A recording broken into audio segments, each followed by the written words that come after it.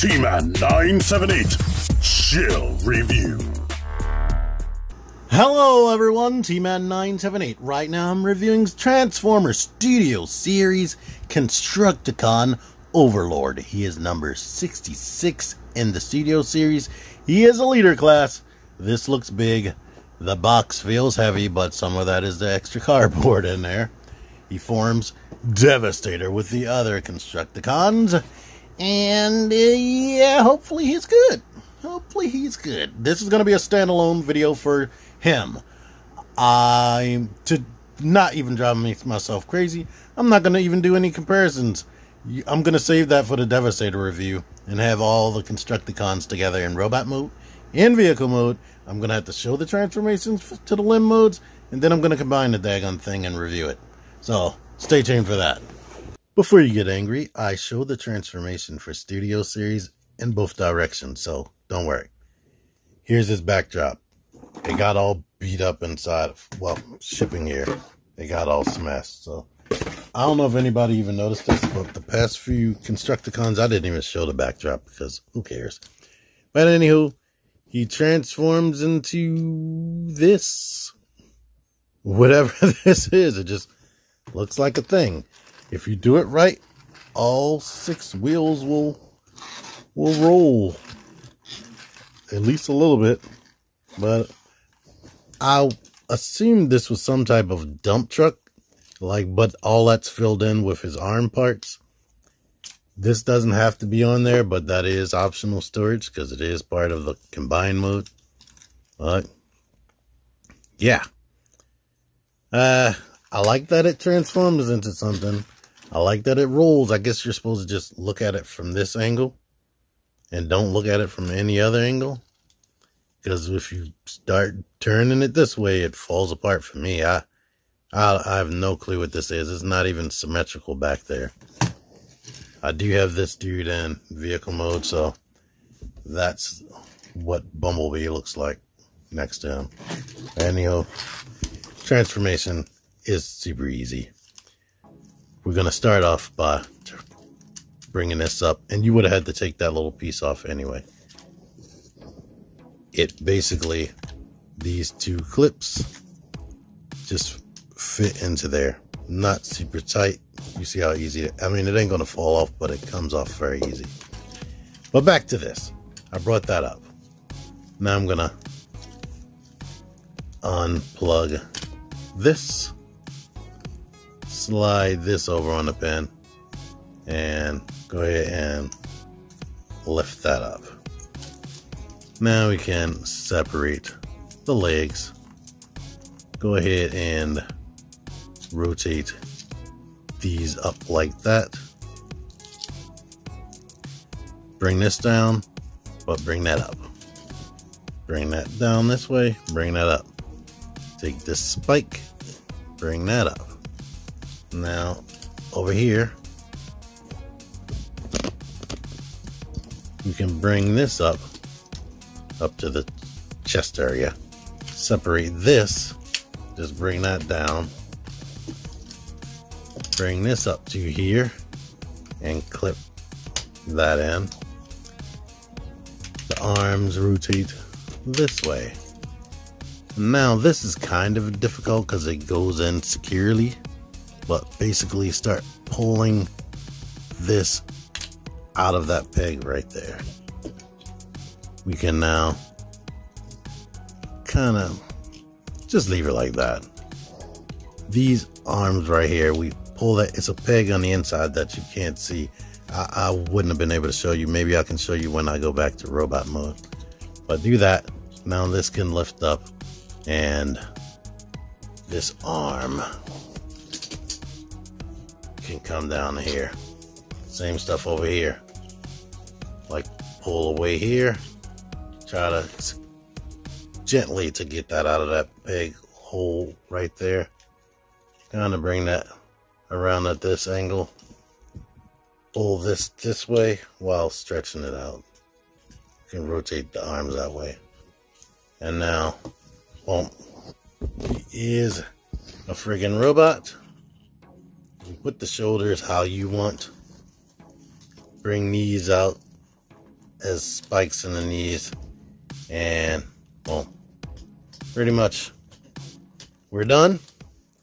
I have a wish list of things that I'll bring up later after I show you everything about them. But basically, he is a 4-armed Decepticon nightmare right here. He looks like this. And yeah. Optionally, there's another clip-on place. You can put this into here and have that hanging off his back. But this thing has more articulation in the arms than I thought it would.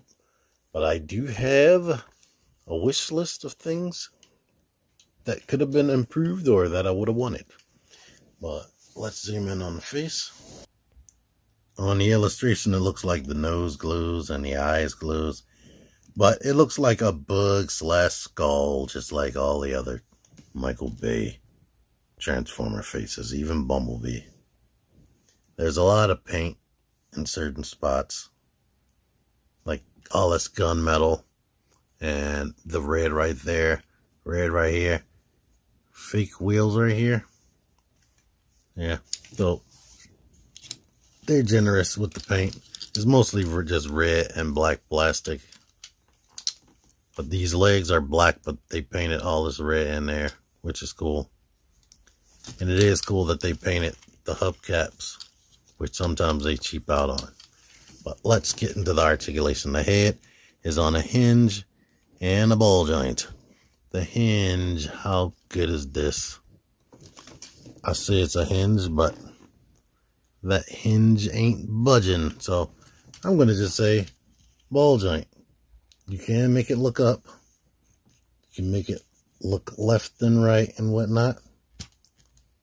There are 2 tabs right here, and they got those slots, but that I'm pushing as hard as I can, and that is not tabbing in. It doesn't move unless you make it move, but I want to mention that. The shoulders can rotate all the way around. You still have access to the transformation joint. In fact, it can come down to here. You can bend here at this point right there. Got a swivel here, a double hinge there, and this fork for the hand right there. A hinge here, a hinge here, a swivel here, a double hinge there. So there's a lot of articulation here. The hips do that. The hips go back. They rotate right here on the mushroom pig. It seems to be securely in there. It's fighting me. You do have the knee. The foot, the leg can straighten out that much and bend that much. It like hits up on something there, which stops it from getting more than 90 degrees. And you get super ankle pivot due to the transformation. He has basically barely any toes. And this wish list. He is definitely heavy, especially back heavy. I wish the ankles could rock forward on some type of ratchet for poses and whatnot. I mean, I haven't had problems getting them into certain menacing poses and whatnot. But I also wish it had a wrist rotation right here. That would have definitely made these arms better if I could rotate the hand. You can rotate the arm, but you can't rotate this hand into the direction that you want. Same deal over here. I would have definitely loved the rotation right there. I mean, it's nice that they gave you like a sort of elbow right here. But if they had a rotation right here on the mushroom pig, that would have been great. The arms would have been spectacular. They're good right now, but they would have been spectacular. And this waist. There is enough room in there that they could have gave us some type of waist in here. Like, they definitely could have, like, wow. Like, messing with it, and I haven't taken it to the combined mode. It almost looks like it has an ab crunch, and I can get this to shift back a little bit, but I can't get it to come forward, and it looks like it should. Maybe I'll figure it out when I go to combine mode before doing the next video, but yeah. So all in all, it has more articulation than I thought it would. It feels heavy, doesn't feel too cheap. My only complaint is this: these hips with all the weight are a little bit too loose, and I don't like that. His height to the top of his head, he is 6.5 inches, or almost 6.5 inches tall. Coming across, he is 11 inches. But as you're seeing, these knees, the knees could be tighter and the hips could be tighter. Because, like I said, this thing has a lot of weight to it.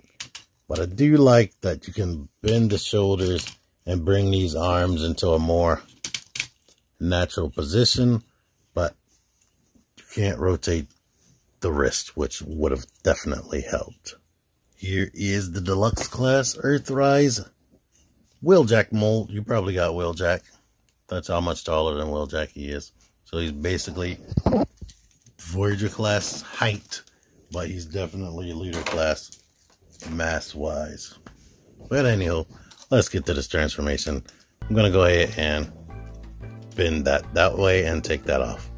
Shut this, pull that away from there. Just leave that hanging out right here. The arm, I'm going to rotate this, put this into this orientation. There is a peg right here. Peg is right there. There is a peg hole right there.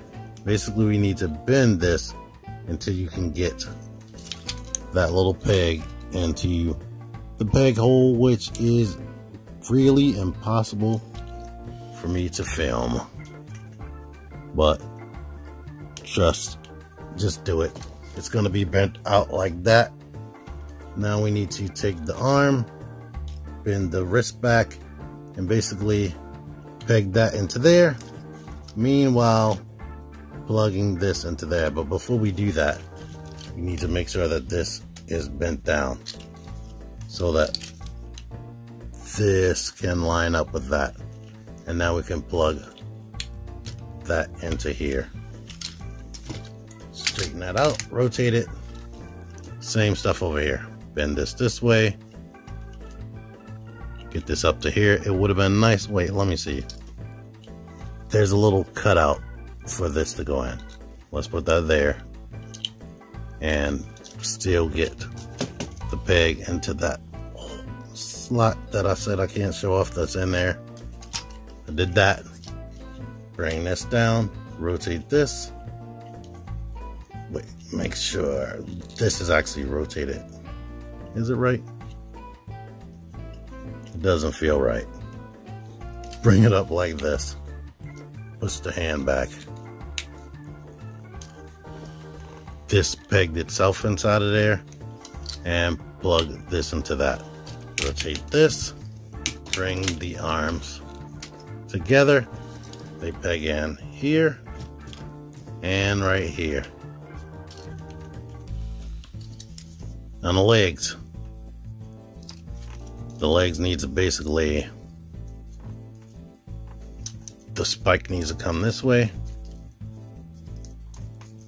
Rotate the feet inward this way. Get this down here. Make sure it's in this orientation right there. Get that down, all the way down into this orientation. Bring this way, and we can peg that together. And basically at this point, squeeze that up some. Move this up, and bring the hips up into that orientation. So I was doing this the whole time and didn't realize it, but I'm smashing the butt towards this plastic. And that's what that ab crunch is about. Now you can bring this forward, slide this over, peg that into there, and bring this down like that. Make sure that this is still in this orientation. Make sure this stuff is as straight as possible, and bring this down. Basically, you're done. If the wheels in the front aren't rolling, these spikes might be down too low, or you might have to keep bending the front down. Of course, if you push down on there, that's going to roll. But it's good to go. And optionally, we can take this and clip it in right there. So, yeah. I like the robot mode. Wish the hips were tighter. Wish the knees were tighter. Or wish my wish list for articulation was there. And this thing could have been super duper awesome. Right now, I just think it's great. This mode right here, don't like. Transformation, basically easy and simple. I had to look at the instructions a little bit for the arms, but it's basically self-explanatory, easy. So, yeah. I like them. I like them more than the last few Constructicons, individual Constructicons that I've reviewed. I wish the alt mode looked more like a thing, but you gotta do what you gotta do to make it robot mode accurate and still combine and whatnot. So I appreciate what they did to get the robot mode the best they could make it. And anyway, thank you for watching this. Until next time, T-Man978 out of here. Click the videos. Click the videos, baby. Click the videos. You should really click these videos.